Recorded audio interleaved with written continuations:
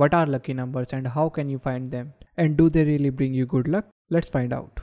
But before we dive into the math, let me ask you a question. Do you believe in luck? Do you have a lucky number or a lucky day?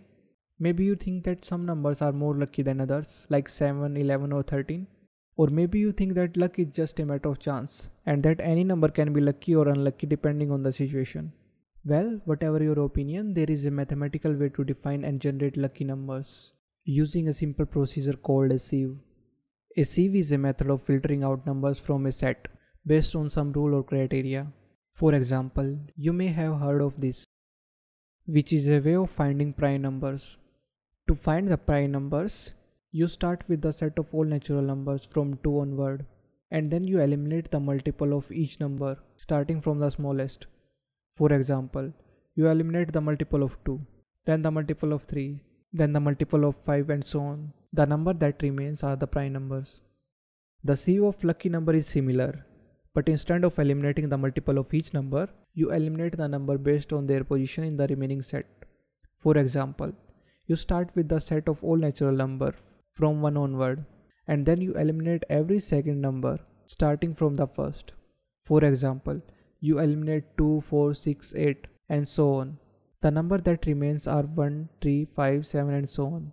Then you take the second number in the remaining set, which is 3, and you eliminate every third number starting from the first. For example, you eliminate 5, 11, 17, 23 and so on.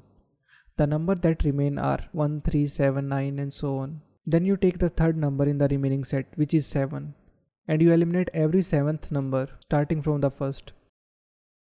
You repeat this process and the number that remains are the lucky numbers. So what are the properties of lucky numbers and why are they called lucky? Well, one property is that they are very rare. As you can see, the sieve eliminates a lot of numbers. Another property is that they have some interesting patterns and relationship with other type of numbers. For example, they are often close to prime numbers. In fact, some lucky numbers are also prime numbers such as 3, 7, 13, 31 and 73. These are called lucky primes. There are also some numbers that are both lucky and happy, such as 7, 13, 31. A happy number is a number that eventually reaches 1 when you repeatedly replace it by the sum of the squares of its digits. For example, 19 is a happy number because it reaches 1. But do lucky numbers really bring you good luck? Well, that's depend on how you define luck and how you use the number. Some people believe that lucky numbers have mystical or supernatural powers. Others believe that lucky numbers are just a psychological phenomenon, and others believe that lucky numbers are just a mathematical curiosity. Whatever your beliefs, lucky numbers are a fascinating topic to explore, and you can have fun finding and playing with them. So what do you think of lucky number? Do you have a favorite lucky number? Let me know in the comments below, and don't forget to like and subscribe for more math videos.